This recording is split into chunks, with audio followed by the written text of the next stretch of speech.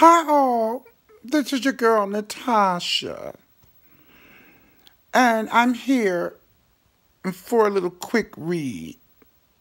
I hope you all are doing fine. I'm just serving iced tea. Well, Anthony Banks, I don't have time to do with you as I read you as I like, but I'll give you a little hint. Don't think it's over, bitch. Sissy, faggot. Yeah, you had your live and you were talking about T.S. Madison and Miss Mary. And who else you mentioned? Lady Nika and, of course, Milan Treasure, a.k.a. Spill It Boy, a.k.a. James Caldwell. And you came for me also. And, of course, I decided to drop down and let you have it. But then you seemed to back off when I was reading you. I see you watch my videos. You're coming for me about Trey. When I when I was talking to that guy, that was when I did the video talking to that guy that was working on the Corona truck. My Mr. ZT, Mr. Anthony Banks. Wow, I didn't know you were in my life like that. And you were jealous. Sweetie, I got his name, Zach. We chat. But of course, I don't put everything on social media. Okay, my love? But one thing I will say, Anthony, I did catch when that special sauce elevator doesn't go up to the top client that you have, that you call government. I see you have a government piece in the house.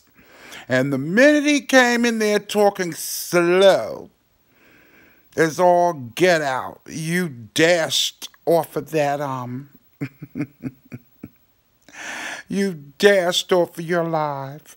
Not to mention, you put it on private. Why, girl?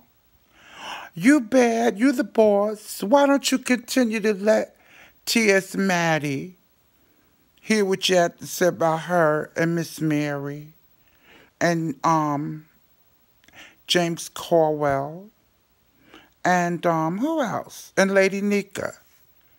Sissy, why didn't you leave it on? Why just put it on private afterwards? Interesting. Since you claim to be such a boss, why are you such a sissy? You know, Anthony Banks, I'm not finished with you, not by a long shot. But you see, it's a Saturday afternoon, and I'm getting ready to go out, take my shower, and go out. I have things to do. I have a life. Just 'cause you got 2 days off from wiping asses, you want to come online and be fierce. But I see you dashed when that special sauce guy came in the house. And you want to come for weight?